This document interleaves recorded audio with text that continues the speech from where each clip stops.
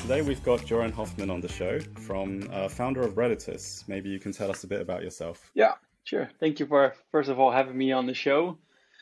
So I'm Joran, based in the Netherlands in Utrecht. I've been in the SaaS world, I think now for around 8 years, something like that. I started off in a really small startup in Amsterdam, really bootstrapped. So at one point the funding got, but there wasn't no funding. There was basically no money in the company anymore. After that, I went to a bit of a bigger startup.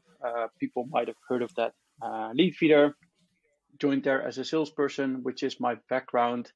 And then basically when we sold a lot, I went into CS. So I joined when there were 18 people, and I left last February when there were around 130.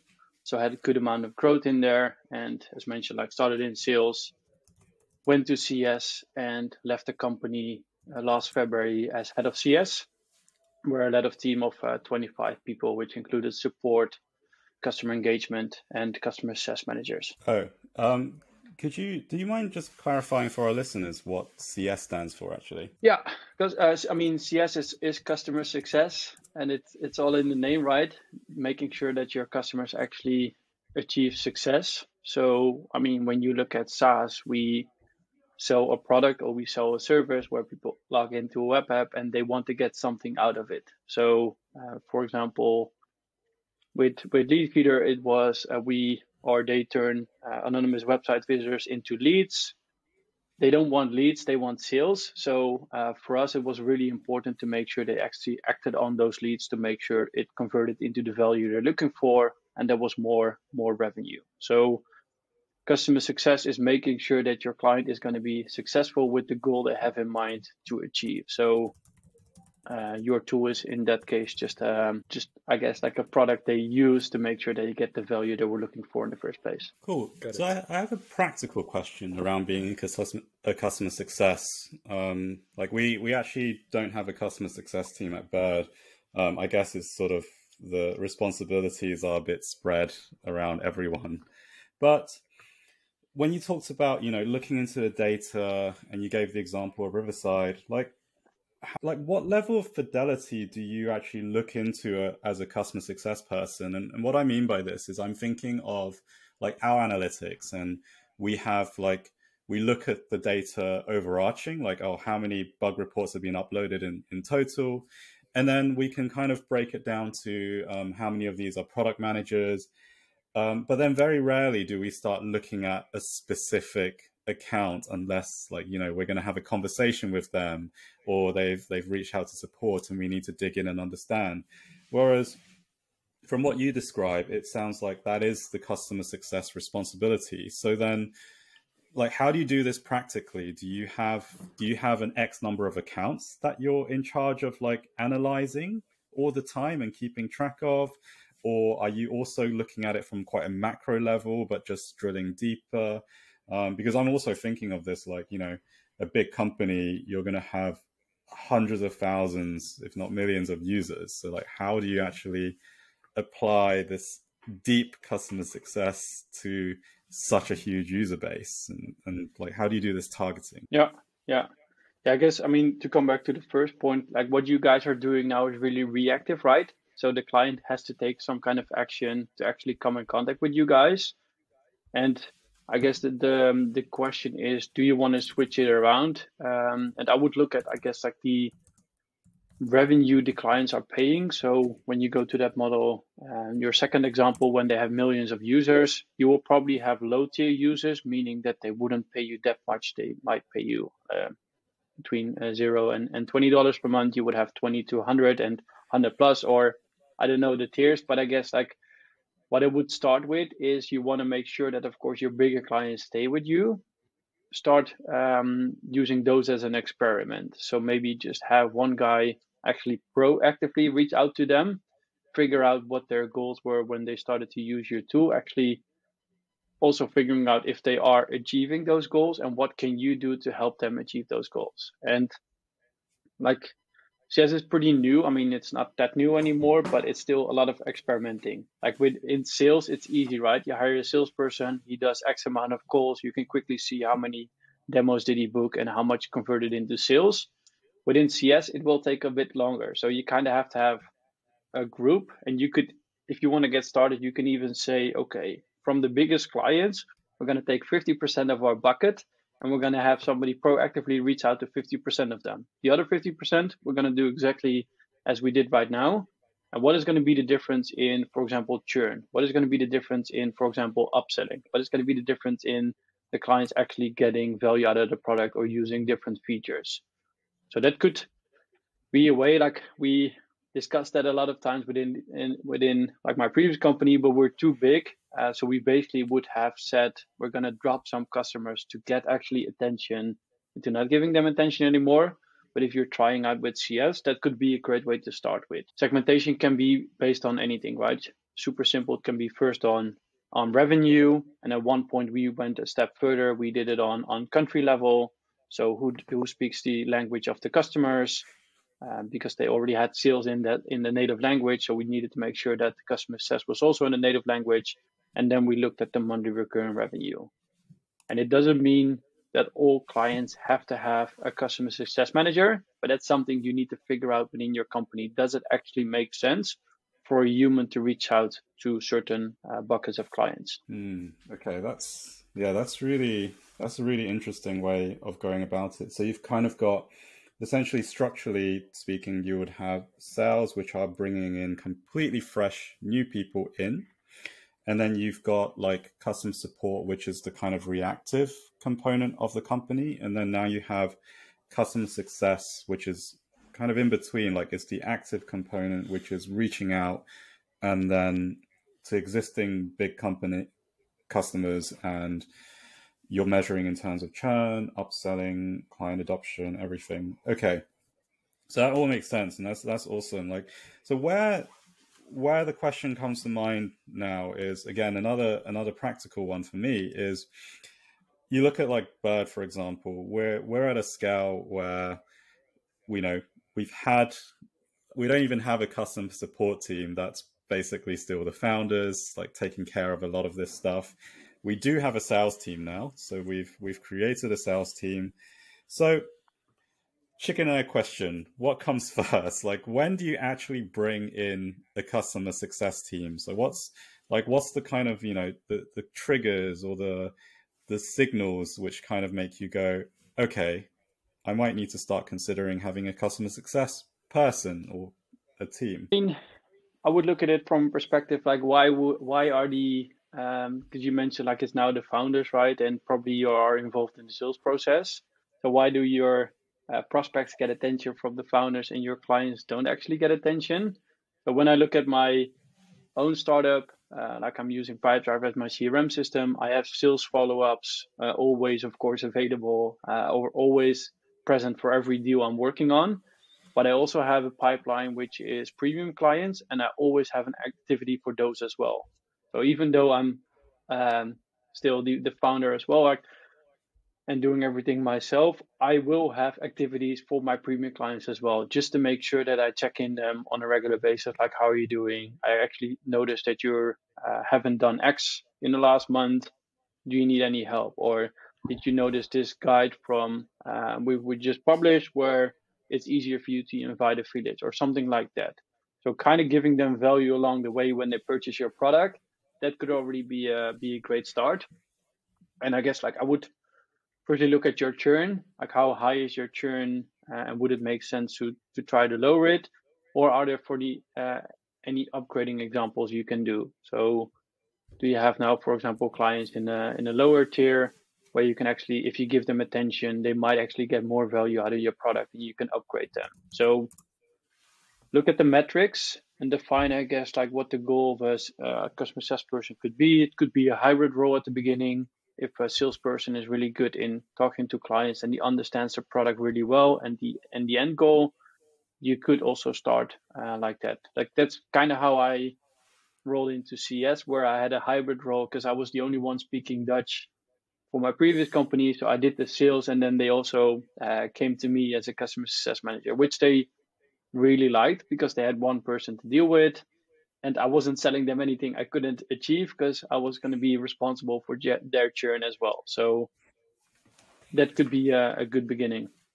Yeah, Yeah, that's nice. So actually, so what you're saying, if I understand correctly, it's more like similar to, I guess, why the founders take care of customer support is because, well, we don't really have enough volume of customer support requests to justify hiring someone to take care of it.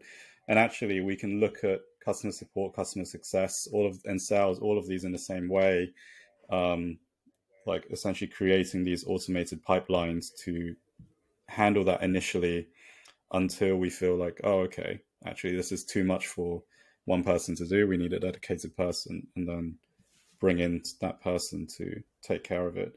I mean, is it quite common for the first customer success person to essentially be a customer support person as well, like in that kind of like hybrid role? Good question.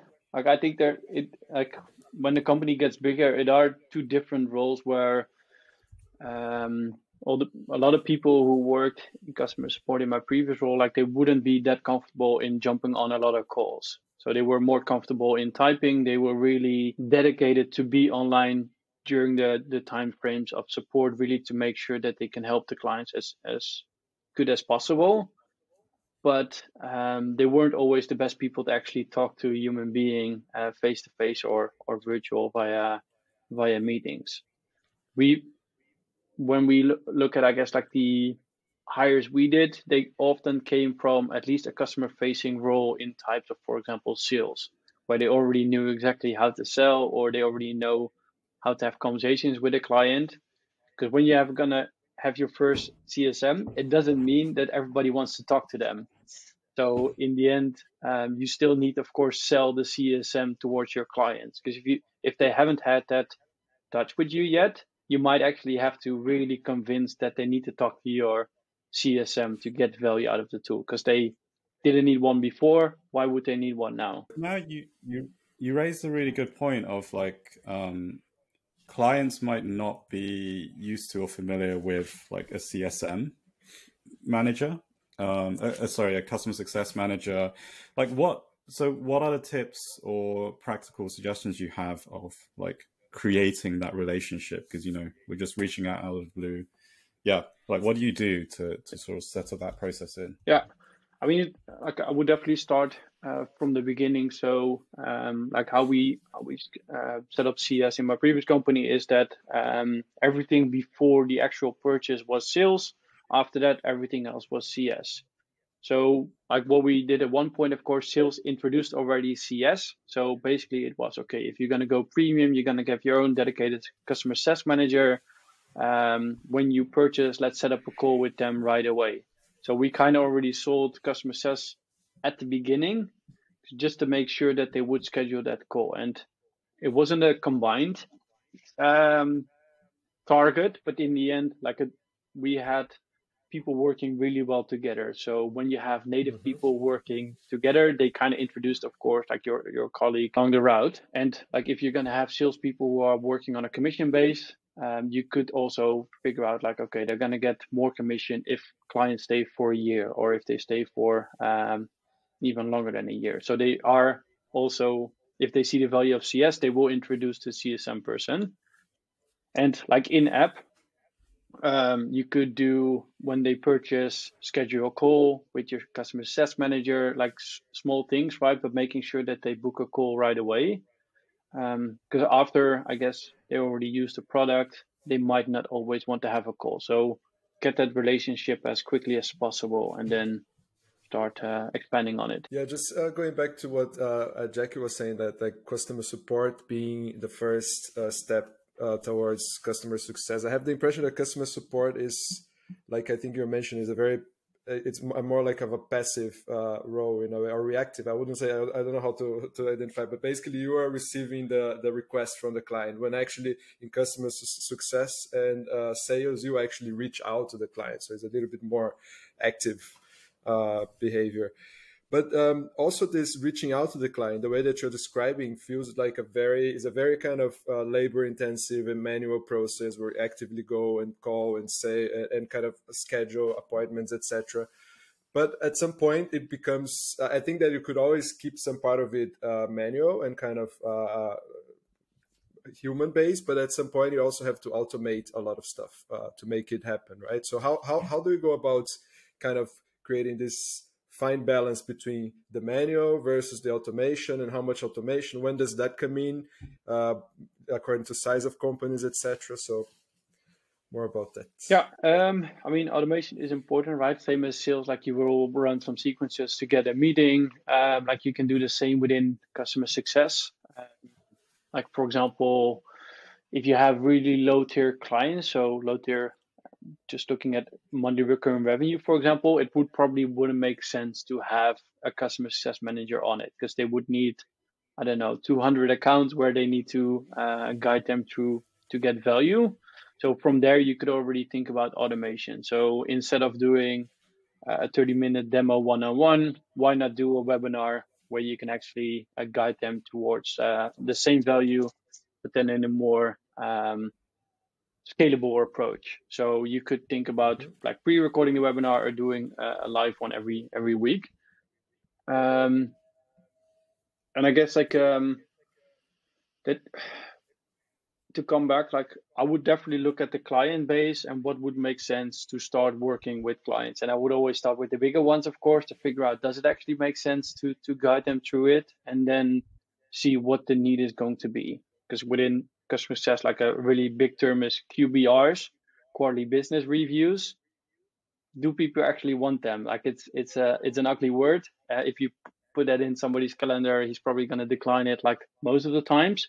So think about what the client actually wants. So make sure you help them to achieve their goal, help them to achieve their value. So he doesn't want to talk to you on a quarterly basis if he doesn't know he's going to get value out of it. So again, why did they, in the first place, did they started using your tool, and how are you actually helping them to achieve that? So it's not your meeting. It should be their meeting where you're going to help them to achieve value.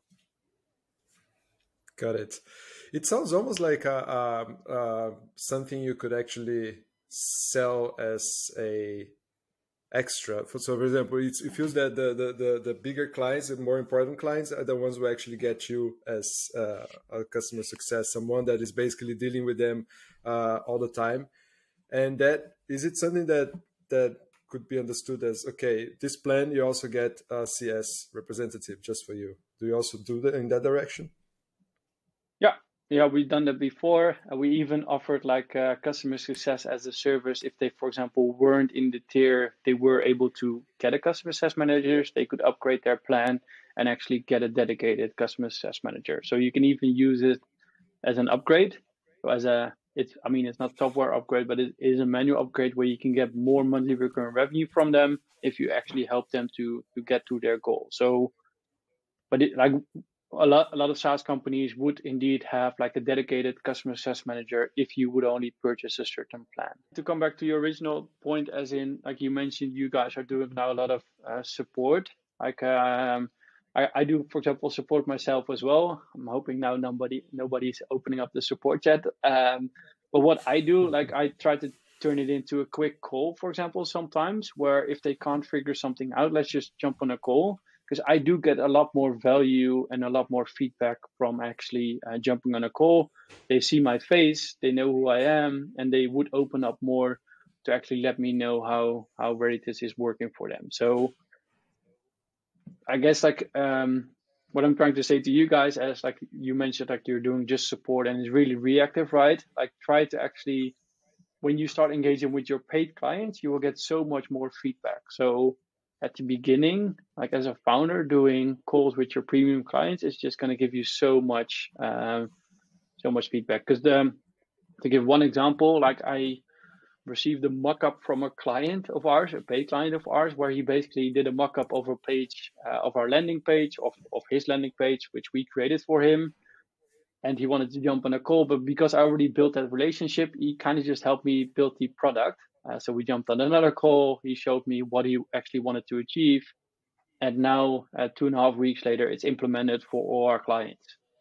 So this is what a relationship, I guess, with clients can do when you really talk to them and listen to them. So we also So I would say, like, yeah, we're definitely not as active as the way you describe it, of having someone who's, you know, reaching out to all the premium clients directly and trying to build that relationship. I mean, we have that on the sales side, but certainly not on an ongoing basis. And I mean, having a conversation with you now definitely has triggered that thought in my mind of like, oh damn, like we haven't been doing this.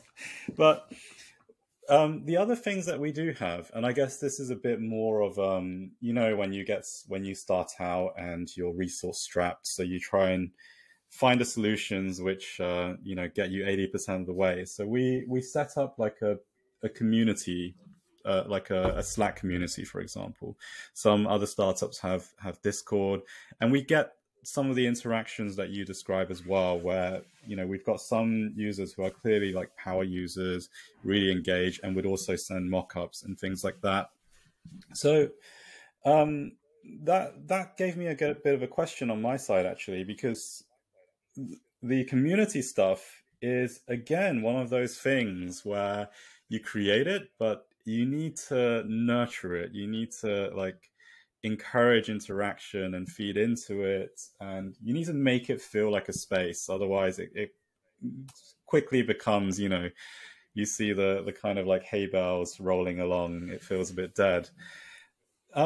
But we also have this challenge of like, who exactly is responsible for the community? And then someone, I remember, brought up like, oh yeah, we need to hire a community manager, and they would take care of like all of social media and all that stuff. But yeah, I'm just curious whether customer success like overlaps into these spaces as well, because so far you've described it very much as focusing on the premium accounts, but then you also have all these lower tier accounts, which I'm assuming still accounts for something in the business, right? Because you want to make these people happy because they also help you spread the word of the business. So does customer success get involved in that? Or is that, if not, like, who do you think is responsible for the lower tier side of things? Yeah, I mean, in my opinion, customer success is responsible for all paid clients. So basically for the monthly recurring revenue and then the churn related to that.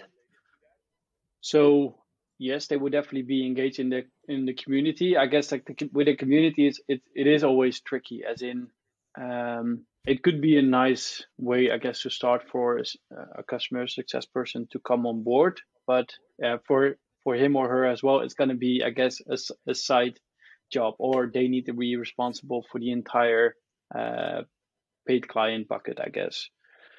But indeed, like, you need to have somebody who's gonna take things forward, because, like, for example, personally, I'm in 10 Slack groups.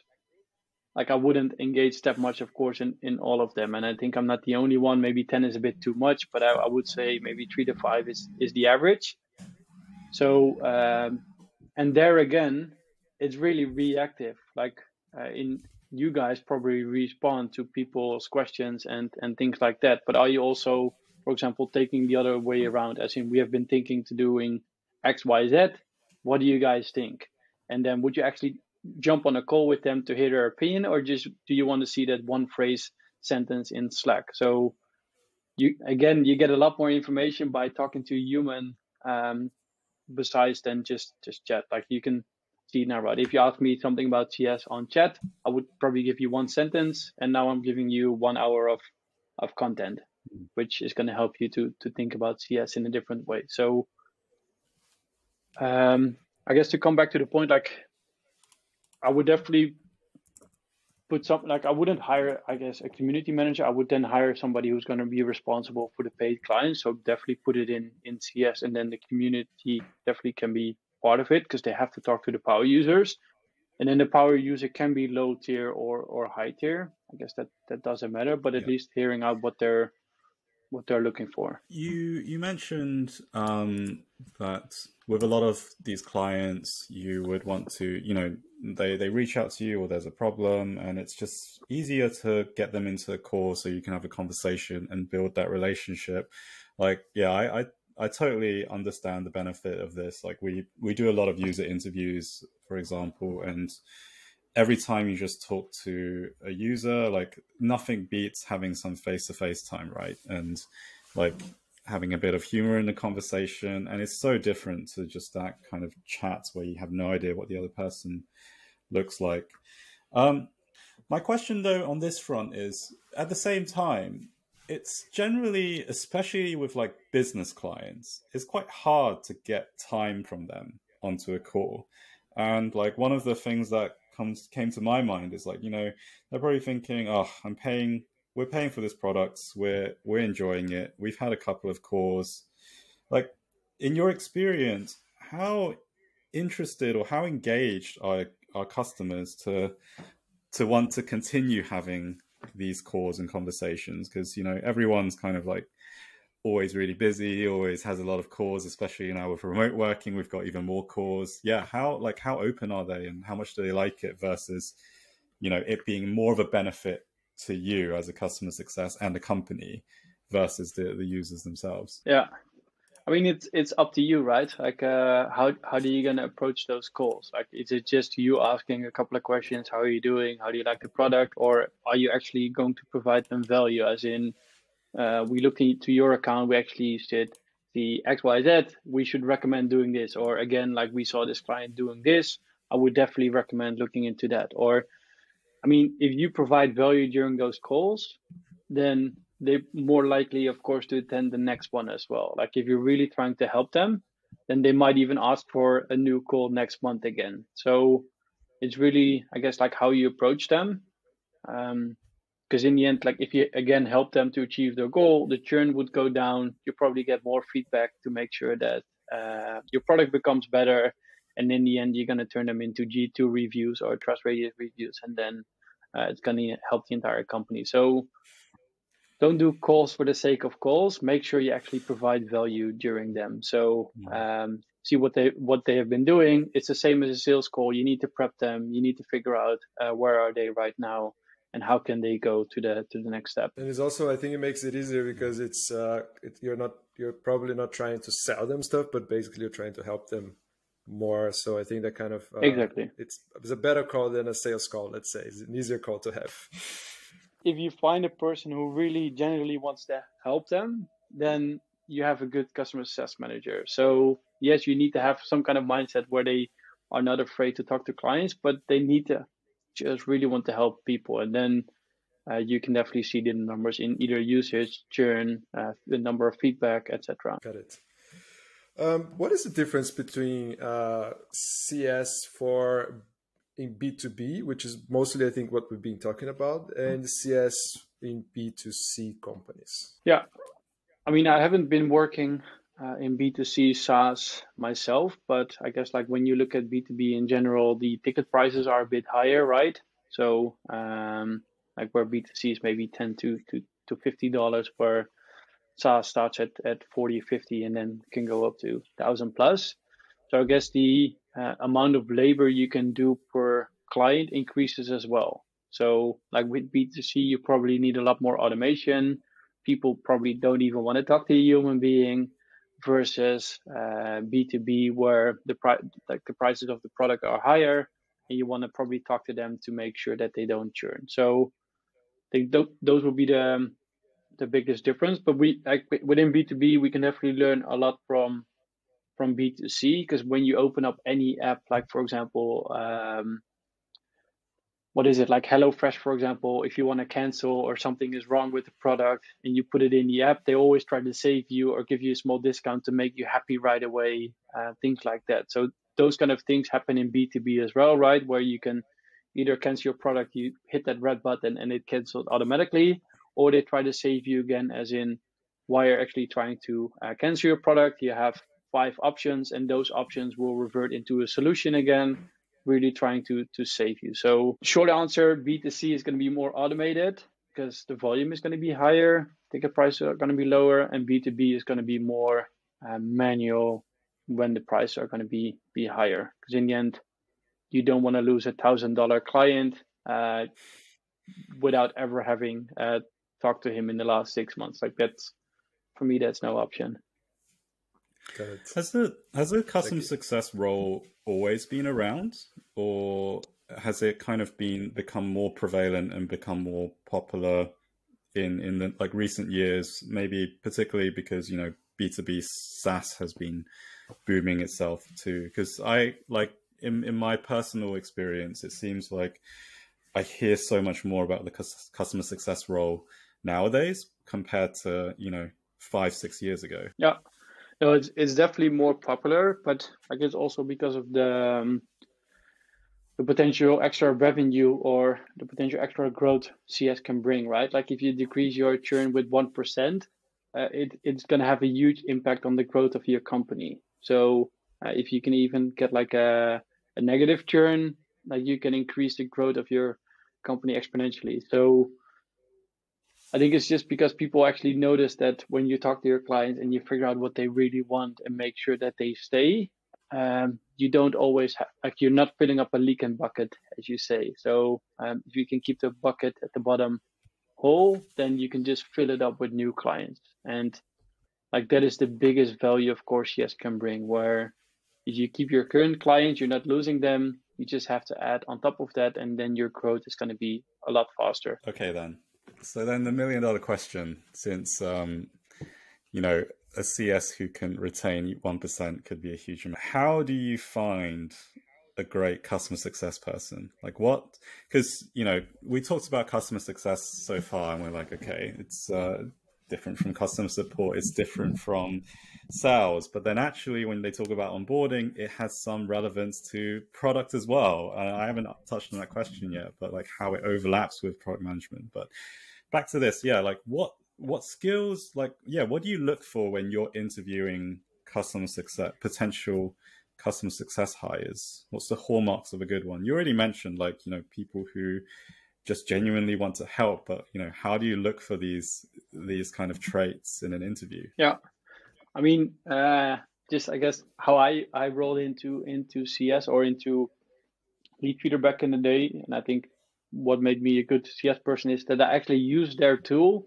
before I started working there. So I knew exactly the ins and outs. I knew exactly the challenges somebody would have with using the product. I moved to sell the product, and then I can also quickly move to CS because I kind of knew exactly what the clients were trying to achieve. So to answer the question, like what does somebody need? They need to understand the value the product brings. Like they need to understand, of course, what the product actually does and how they need to use it in order to make sure that they get value out of that. And then they don't have to be afraid to talk to clients because, again, CSMs, if you're going to implement them when you haven't had them before, it doesn't mean that everybody wants to talk to them.